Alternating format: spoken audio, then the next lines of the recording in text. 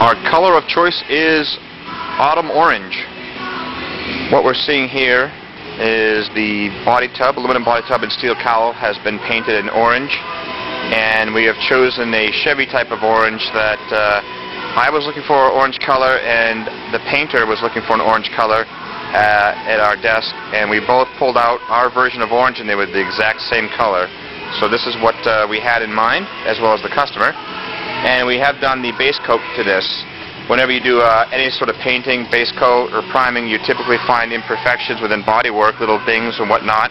So instead of putting the clear right on straight away, we've just taken out to improve upon the bodywork that was done. And that you can see with the gray up here, there were a couple little pin marks that we want to make sure was perfect. So we've taken that, done a little scuffing, a little extra bodywork, priming. It will go back into the booth here and be shot in clear.